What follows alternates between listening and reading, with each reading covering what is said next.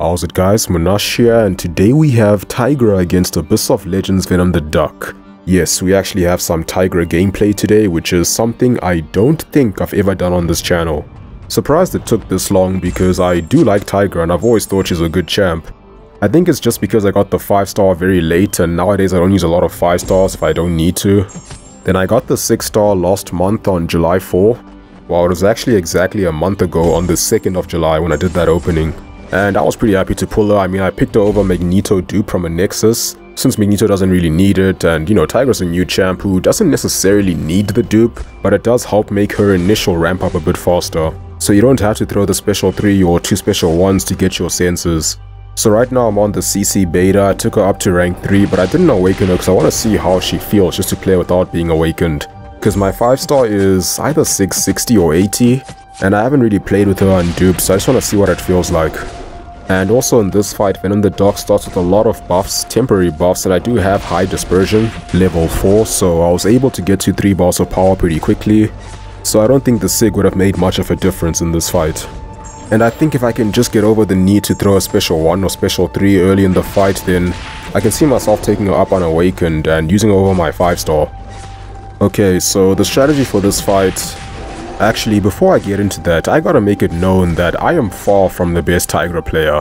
Like, I'm sure there are so many people who are much better at using her than me. And that's probably mainly because I just don't use her a whole lot. And Tigra is just one of those champs who does have quite a high skill cap, arguably the highest in the game. I would say it is the highest hands down if it weren't for heavy only quaking. But practically speaking, it might just be the hardest or the one that takes the most effort to master. Because the thing about Tigra is, it's not like every fight is the same, you know? She's a very heavy reliant or heavy based champ. However, with her it's more about punishing with the heavy instead of just parry heavying. So you do need to learn timing and spacing or positioning for several different champs.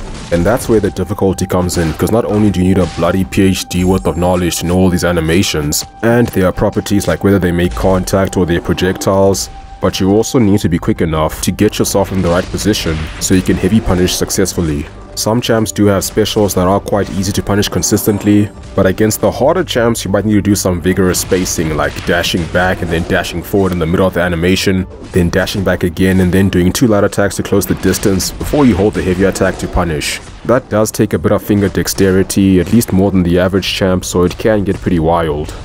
I suppose that's another reason why I haven't used her that much yet, because that's effort. I mean, I could do all that. Or I could just doom combo the fights, or just block all the special attacks with Sorcerer and just heal with that sweet regen.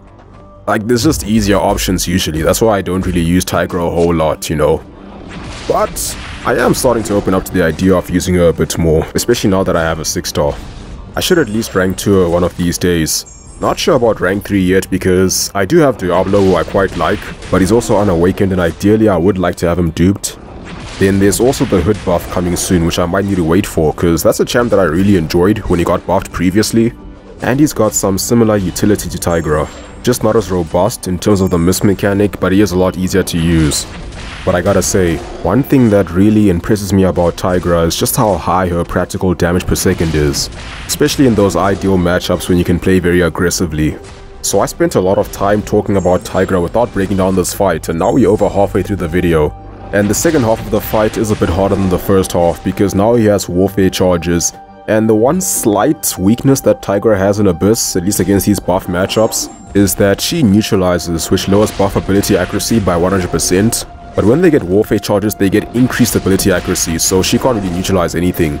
Venom the Duck will pretty much have all these buffs for the rest of the fight, as long as he's throwing special attacks regularly enough. But she can still handle it, you just gotta base special attacks a bit more. And during the first half of the fight, I was trying to make sure he's neutralized before I bait a special attack, because specials will activate all the buffs in his bank, and ideally you don't want that because the power gain makes the fight more difficult to manage, as you can see in the second half. Not to mention he also gets furies and precisions which make him hit much harder. So if he evades and then combos you, that'll most likely be fatal because you'll be critting a lot. And if you somehow survive those big yellow numbers, you probably won't survive the bleed afterwards. So now we are getting to the part where I actually get hit by one of these big yellow numbers. He just decided to throw a random heavy attack from out of nowhere and I couldn't see it coming until it was too late. It was a very evil and calculated heavy attack that came out with lightning speed, like something Mysterio would be proud of. And the main thing is, it was just so unexpected that I actually thought it was dashing at me, so I tried to parry. And I did try to parry slightly early cause, you know, parry and control issues, but he was very close to me at the time and I just couldn't react quickly enough. So ultimately I ate a 30k heavy because both hits just had to crit with all those precision buffs. I had 64 hits or warfare charges left, but that's all she wrote for this fight unfortunately. Ended up doing 28% after using about 2/3 of my hits.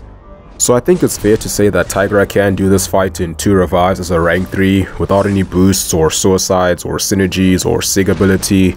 But I'd say doing it in 3 is a bit more realistic cause, you know, things can happen. You can get a very unlucky evade or take a supersonic heavy attack and get destroyed. So she might not be the best for this fight, but at least she's better than Doom. This is the one Cosmic Doom struggles against. I usually recommend Symbiote Supreme, or the other big nullifiers like Morningstar or Longshot. Then there's the more high skill counters like Professor X and She-Hulk. And then you get Rogue, the ultimate counter. But I think Tigra is a pretty solid alternative for this fight. And this might also be her toughest Cosmic, so I want to see how she does against the other ones like Hyperion and Champion. So yeah, that's going to be it for this one. Hope you guys found this interesting, and as always, thank you for watching. Have a wonderful day, and I'll see you soon.